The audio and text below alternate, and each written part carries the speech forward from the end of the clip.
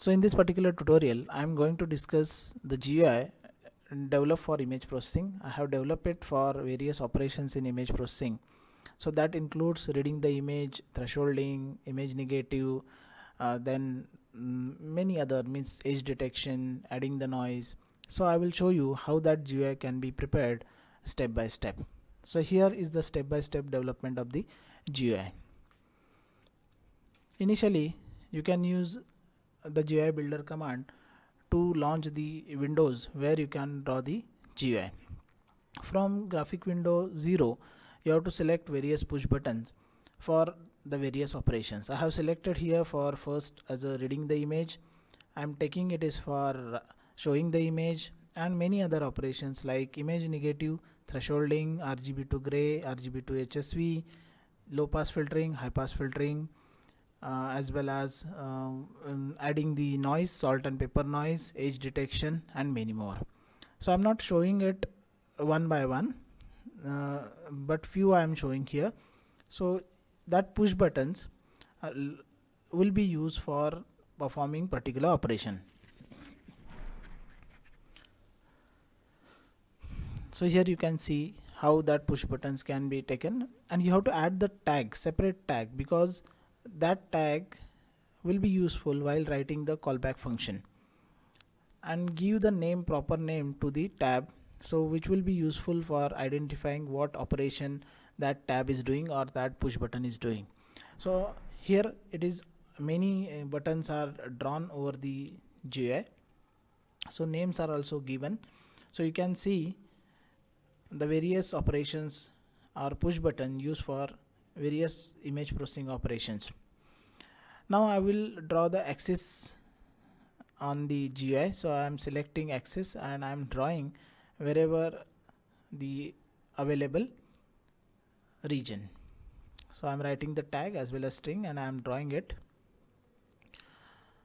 Now those buttons like lower side buttons, so you can select all those buttons together and you can make alignment of it. You can increase the width, you can decrease the width. So for that purpose use alignment and choose the proper option, whether you want center, equally spaced, you want whether same height, same width. So select it and align it, otherwise your GUI will be disturbed. You will look it as a disturb. So for proper GUI it should be aligned properly. You must have to use same width, same height and properly equally spaced. Then now generate the GUI by clicking on generate and give the name for the file and save it.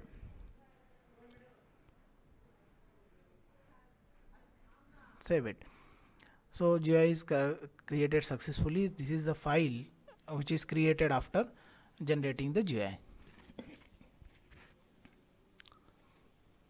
So this is the file created, and lower functions or below functions are the callbacks. So all those buttons you can press, but they are not performing any operation because you have not written anything inside the callback function. So you must write the proper thing inside the callback function, so that that button will get activated or that button will perform the particular function. So for load image I am writing the callback function. For reading the image you have to write UI get file, and that file you have to read into some other variable as a B. So I am writing here I am read of A. So A, the value in the A, it is written or read in the B. So you can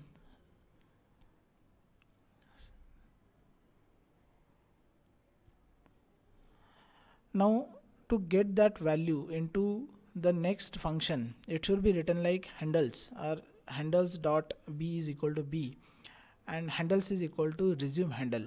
If you are not write those two functions or do those two lines, you cannot access that value or that particular image into other callback functions. So that values that line should be written. So here you can see, you can read the image. So reading of the image and showing of the image is now working properly. So you can show the image. Now this handles.b, it can be used anywhere to perform various operations. So I will write here for RGB to gray So I will take another variable and I will write RGB to gray, and handles.b means that variable I am writing or I am accessing from the first function, or first from the read function. So I can show you how it works. So I'm executing it. See this, it is loading the image, selecting the image, color image, then it is showing the image, and if gray to this one, it is converting into grayscale. So RGB, it is converted into grayscale. So one by one, for each and every button you must write the callback function, otherwise it won't work. So here now I'm writing for the HSV. So same RGB to HSV function can be used to convert RGB image into HSV image, and you can show it by using IamShow function.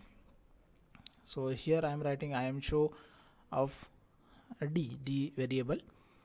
Now save it and see it whether it is working or not. So reading the image, reading the image, and then it is showing this is the image, the grayscale, and this is now HSV image. So 4 buttons are working now. Remaining buttons I must write the callback function. So I will write it for image negative. Now I will write it for image negative. So in image negative, there is a function in Scilab that I am complement. So that will complement the image. So image negative means converting brighter part into darker and darker into brighter. So you can use the direct function or you can use for loop also. But so I am writing it for image negative. So I will use direct function I am complement. But that image negative, it is working, I am working on gray image, so that I am not using color image from the read function. I am using from the grayscale or RGB to gray conversion, so that I am writing that handles.c is equal to c and handles is equal to resume handles in RGB to gray, so that it can be utilized in the further calculation or further for further functions. So you can write handles.c, I am complement handles.c, and I am show c. So now here you can see how actually it works. The image is color image. Now this is a color image, then it is grayscale image, RGB, it is RGB to HSV, and this is nothing but the image negative. So for calculation of image negative, I am using the grayscale image, not the color image. Now for further functions, I will use the grayscale image only. So I will use handles.c instead of handles.b. So for thresholding, there is a function that IM2BW means IM2BW. So that function I am using, and in that function you have to provide what is the threshold level. So I am taking 0.5. You can vary based on your requirement. You can keep it as 0.1, 0.2. I'm keeping it as a 0.5 as a 50%. Now here you can see the output. This is the image. It is the grayscale image, and now image negative and thresholding. So many buttons are now operating, and you can work on it. Now I will move for the low pass filtering and high pass filtering. So for low pass filtering, I am going to use some mask. We know that for low pass filtering we are using the averaging mask. So directly you can use the average mask which is available in the Scilab, or you can put the mask W is equal to, and you can specify the mask. So here I am using the mask which is averaging mask. So for that I have one function f special, and I will write average mask. So I am storing that value into mask, and I will apply that mask over the image by having the function, it is function as IamFilter. So IamFilter handle.c, I am applying the mask over the image, gray image. So I am selecting it, and at each and every point I am showing you how that particular tab works. So in low pass filtering you will not find much difference, but if you compare grayscale image and low pass filter image, you will find some difference. So you have to zoom it out, then and then only difference can be found out. Now for high pass filter mask, I am using the mask -1, all -1, only center is 8. So I am specifying the mask in case of high pass filter in square bracket. So I will write as mask as -1, -1, -1, -1, and center will be 8 and remaining will be all are -1.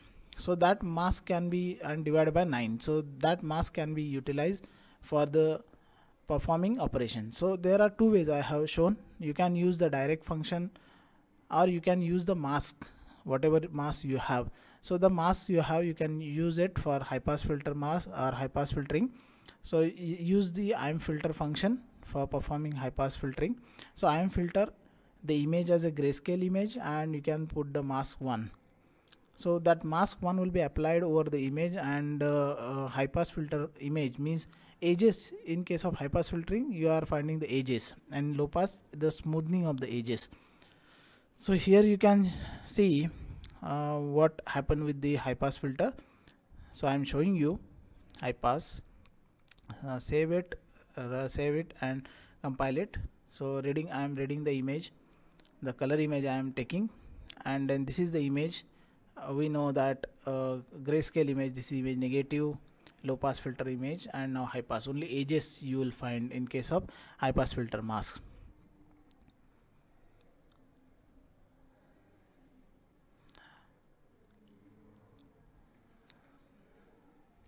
So similarly, remaining things I will write. There are two tabs remaining, that is you can add the noise and you can find the edges. For adding the noise, so we will use direct functions. There are some other options also, but in case of this particular GUI I am using direct function. So I am adding paper and salt noise. So I am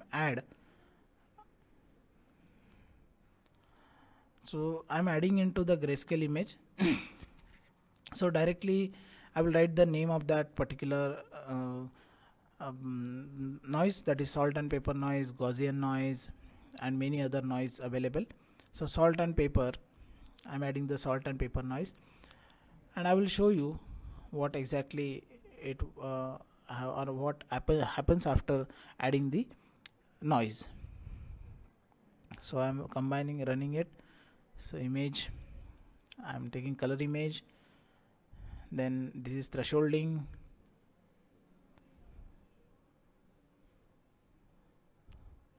this image. See, this is nothing but pepper and salt noise. After addition of that, your image will look.